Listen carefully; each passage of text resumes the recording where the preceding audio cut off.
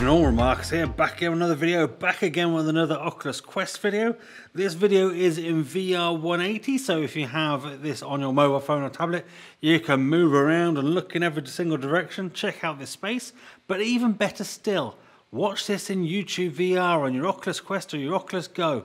It'll be in 3D, it'll be like you're sat there watching this with me, in person, in 3D, so you can always reach out and touch me. Now don't, that's a little bit weird, but it's a very cool format, so do check it out. But what we're going to do in this video is we're going to be checking out Hand Physics Lab on the Oculus Quest. It's side loadable, so it's not available by default, because there isn't very much use for hand tracking in Oculus Quest bar just kind of menu navigation. Once you get into pretty much everything, you do need to pick up your controllers and play like normal. So it is kind of cool to do. It works very well. You can't move very fast. There's a little bit of a sponginess to it, but it works quite well for the most part. We pinch the little menu options. We'll go into some of my side-loaded stuff. They'll drop down here. Let's scroll up, click on there, and there we go, Hand Physics Lab. We'll click on that and boot it up. So, as I said, this is available via SideQuest. I do kind of think that the hand sort of tracking and stuff is going to be best when they bring it out for the Oculus Go 2. Imagine that, hands-free Oculus Go, can be 3'd off, can have a little bit of 6'd off maybe, be primarily focused on kind of media and stuff, but just using your hands to control stuff. I think it would be pretty cool, and it's something I imagine they'll end up doing. So let's reset the view there, and then click Start. So we can see our hands, they're already kind of these little axes things, having us light, make sure they're in sight, avoid touching each other. So you kind of have to keep your hands in front of you the entire time. They'll sit up nice and straight. Get good use of them. Ooh, look, these spongy looking hands. Yeah, if you've got any bugs, we've just got to report them. Make sure you do. If you do this and you give it a go, make sure you do let people know about it. But look at these hands already. They are pretty cool. The hand tracking, I would say, it feels like you've got like a hand kind of stuck underneath you and it's following, if you know what I mean. So it's not like one-to-one movement. You move too fast, it loses tracking. But for the most part, it's pretty cool and works really well. Just got to kind of be sort of methodical, hence why it can't be used as it is for gaming, that sort of thing. Because I guess if they had some sort of proper depth sensing going on, at the moment they use a sort of stereoscopic, I guess, to determine what the depth is. There's some depth sensing sensors.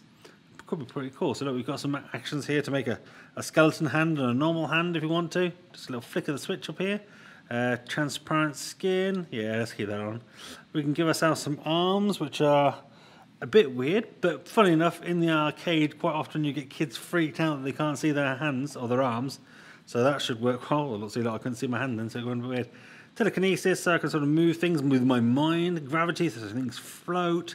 Safety is like a bit like there, where we lost tracking. The hands kind of stay in place rather than freaking out. Axes kind of adds the little sort of arrows and stuff, so you know kind of which bits are facing.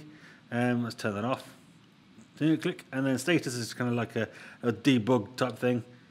Little settings on there. But let's click on grabbing. So there's a bunch of sort of different sort of test type stuff you can just play with. So here's a hammer. We can just grab it as if we had a real hammer in our hands and start hammering away at stuff. There's not really much to break apart with that sort of thing, but here's a rubber ducky. I kind of feel like he should squeak. Squeak, squeak. No, no squeaky duck. Maybe they can add squeaking in another update. Squeak, squeak. I want a squeaky duck. Actually, look, if we press this and let's grab the crowbar, we can smash it. And then we can pick up the individual pieces, I believe, if I can get it from underneath everything. I would say sometimes the tracking of picking stuff up it's almost an art in itself to just get it just right. But it is pretty cool. So we can pick up a big rock. Oh, that bouncing rock. And we pick up this rock. No. Can I get that rock with just one hand? Oh no, it doesn't like me face my hand that way. And smash. Alright, let's try building. Oh, you're not tracking my hands properly? There we go. Building, there we go. So now we've got some kiddie blocks, and the whole thing fell down as soon as I touched it. But you can sort of see here, you can sort of choose which colour of everything you want to kind of spawn, and then you press a button, and you got it, and you can make yourself a little tower, as if you're 3 years old, and build things up. It's a little bit hard to to precisely do it, because the tracking is not like 100% accurate. It's more kind of a test of patience than anything else. But it's a fun little sort of thing to play with. It's the sort of thing as well, I guess, that if they gather data on it, that they can probably make it better and better as time goes on. Oh, look at this, pushing your hands on the table. Whoop. Break my hands. Let's try the next one, drawing. Oh, you lost my hand again. There's my hand. And drawing. There we go. Got a nice little canvas here. I think this is to kind of clean ourselves. And then you put your finger in the paint. And on the canvas, you can draw something. Whatever you want to draw. I'm drawing... I don't know what I'm drawing. I'm drawing... What do you think this is? What do we think it is? Let's have some guesses in chat. La, la, la, la, la, la. You can kind of put all your different fingers in and then just go like this. So that's pretty cool. It works quite well as well, and doesn't kind of push through the canvas. So wherever you kind of go, it always stops. And we can kind of clean ourselves off with the water. And I've got my hand stuck in the water. Oh, I'm deleting stuff.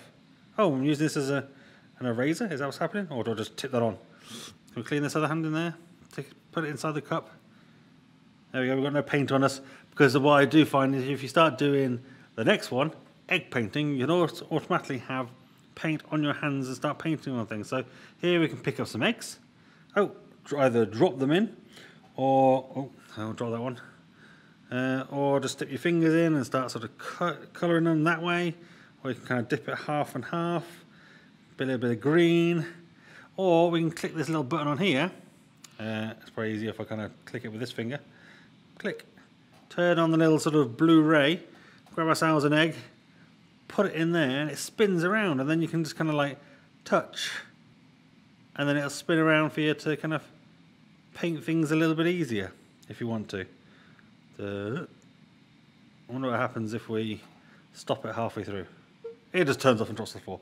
So that's kind of cool. Once again, somewhere to kind of just wash your hands. I once again got it stuck on my hand. Oh, there it goes. What's next? Typing. No, I hit the wrong thing. That's definitely not typing. And we've got ourselves a keyboard, PC, and I've just knocked the monitor over. And come back over here. Monitor. Oh. Stop still. Yep, stop. Stop. It's kind of physics, which are so real it's kind of annoying. So let's try hello world, hello space world, nowhere close. There we go. We can get our fingers stuck inside the keyboard. Oh yeah, like that. But that's a fun sort of experiment. That's something I guess over time will get better and better. I don't know whether the keys need to be bigger or more raised, or I don't know. Or is it just the hand tracking would make it better? Oh, we've still got a gold thumb. Look. Let's try fighting. So we've got ourselves a dummy. So bump and boop, boop, boop. We can get ourselves a knife, stab him in the head, stab him in the stomach, get a dumbbell. Oh. I clearly haven't been to the gym in a while, so I need my dumbbell weights. Here we go. And give him a thump with that. Oh, I'm sorry, buddy. Can I give you a cuddle? I'm sorry. I didn't mean to hurt you. There you go. Let's take those out for you. And let's try the next one. We've done fighting, so force, push. We need to kind of make a fist, grab it, and then... And... Skadoosh! Oh no, it didn't work. And... Skadoosh! Oh, I lost track on my hand. Some of the hand tracking sort of issues might be my lighting. Maybe I've got too strong of lights to make it work properly. Oh, that's not working, is it? I want to throw some balls. Let me throw some balls. Gonna throw them up. Oh, just on my head. I want that one ball. Whoa. I'm very good at sort of throwing them at these people. Oh, I hit him. There we go. What else we have? Hand slicing. This is a little surreal one, this is. It's a very weird one. So you get this laser light. You put your hand through it. You can actually sort of cut your hand off. So you still got your arm. And your hand is still moving as if it's attached to your hand. Ah, my hand! Which is very weird. So you can cut your hand off, you can even grab it and still move it around when you've grabbed your hand. That's just weird. You can cut both hands off. You can have a little race. They're creepy and they're kooky, they're crazy and they're spooky. Where you go, hand? The Addams Family. Yeah, so it's a little bit weird how chopping your own hand off. Can I hold on to it and chop them? Oh, I can grab it and still hold it. Oh no, I've got it. No. You end up kind of forgetting where your hand is and pulling your hands out of the sight of the cameras because you're so disconnected from your hands. What else we got? Useless machine. Oh, this is one of those things like you get your little pointer finger, flick the switch, and it just turns it. It closes the box over and over again. But I think you can kind of just hold the lid down. Nope. Hold the lid down, and look, you can't come out. He must be annoyed in there. Ah, no, he's not. Can we catch him on the other way out? Oh, yeah, look, we got him. Look, can I grab him? I can actually just stop him with my finger. That's kind of fun, just have a little play with that. Puppet. I think I'm lost. I want to go back to Holoception. So you grab him and wiggle him around. It's very smart, very cool. You just grab them by different bits, pulling them apart, pushing them in different directions. It's very clever. It's almost kind of weird because you end up sort of forgetting that you're in VR. It ends up kind of just kind of being very normal feeling. I was watching that, was it Magic for Humans on Netflix the other day, and they were doing a sort of thing where they had sort of fake arms and real arms next to people, and they were doing things to the fake arms, and people were feeling the cold, feeling stuff. Or they were like touching cold things on their real arm and they didn't feel it because they couldn't see it. Which kind of goes to show that you don't really use all of your senses. Your brain kind of makes up a lot of it, whatever it thinks is right. So this kind of almost feels like you're grabbing him. You can almost feel like you got him in your hand, but you clearly don't because there's nothing in your hand. But it's tricking enough of your senses that you kind of, if you give into it, kind of feel it. Come back here, you. Whoa. Bye. So there you go, there's all sorts of good stuff in here to play with. Oh, my painting's still there. So I do recommend giving this a go. Check out some of those side quest sort of tutorials. I think my one's still, for the most part, valid. I might update it if you guys need it. But it's pretty cool, worth sort of playing around with, and definitely worth kind of giving proper hand tracking a go because, as I say, sort of by default, there's not much to it. So actually being able to sort of do a little bit of hand tracking in VR and actually do something with it other than just menu selections is pretty cool. So let me know in the comments down below what you think about this. Have you tried it? How do you see sort of hand tracking coming in the future? As I say, I think sort of Oculus Go 2 with hand tracking and stuff, it seems like a no-brainer. A version of the Oculus Quest with just hand tracking, no controllers, maybe £100 cheaper, $100 cheaper. I don't know. Would you buy that? Let me know in the comments down below. But let me know what you think. So give this video a thumbs up if you liked it. Thumbs down if you didn't. That's fine. I'm big enough and ugly enough to take it. But do let me know in the comments down below why you didn't like it. I'll try and do better for next time. Become one of the Remarkables. Hit that subscribe button and that notification bell to be notified when I next upload a video. And that's me done. I'm out. Have a virtual VR180 high five.